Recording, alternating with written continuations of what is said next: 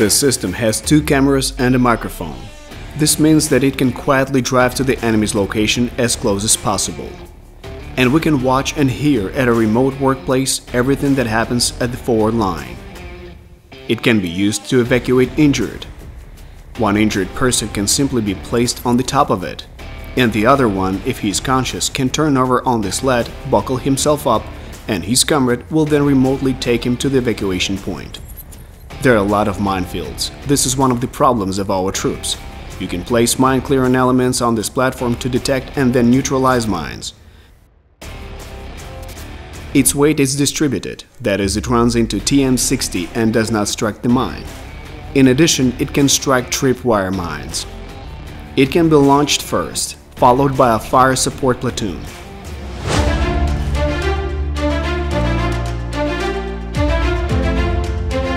The operator is located at a distance of about 1 to 1.5 kilometers. He sits in a protected blindage, or COP, and watches the enemy on the monitor through the cameras located on the platform. He is not visible from a drone or visually. We can also go to a scouting mission and install it, equipping it with a thermal imaging camera or a PTZ camera. The operator will watch, night or day, everything that happens at the forward line. The platform is fully electric. It does not heat up, and the enemy will see it in the thermal imager as the environment.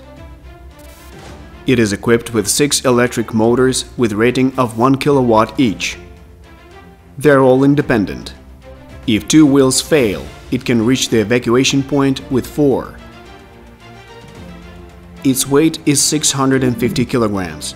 Its length is 2 meters, width is 80 centimeters, height in the upper projection is 1.6 meters. We declare the payload as 300 kilograms. It can drive easily with this load. It can travel about 20 kilometers off-road on one charge, and about 30 kilometers in asphalt or a plain surface. It can also cope with angle of slope of 30 degrees and even more, and drive through water 50 centimeters deep. It can cope with angle of bank of 45 degrees. It includes 2 control systems. They're so-called small remote control that the operator carries with him. Its working distance is up to 100 meters. There is also a special communication system. It includes an automated workplace with an antenna that allows you to control this platform from a distance of 1.5 to 2 kilometers, depending on the terrain. With direct visibility, the distance is 2 kilometers.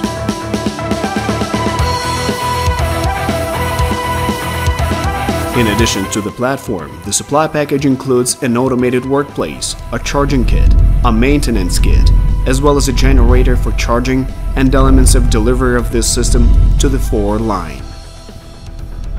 These are special fixtures for transporting it not only by pickup trucks, but also by other military vehicles such as Humvees, APCs, and Krases.